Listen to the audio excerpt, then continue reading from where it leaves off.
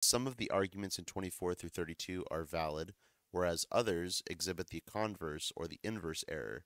Use symbols to write the logical form of each argument.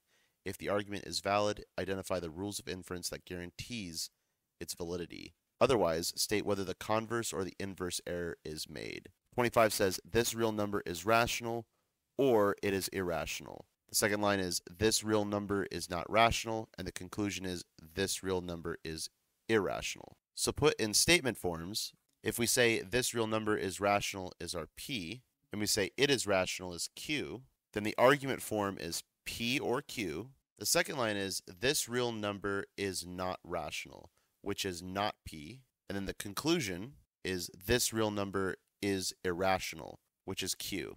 So elimination is one of the valid argument forms, which is exactly what we have right here. So this argument form is valid. Thanks everyone, and I'll see you in the next video.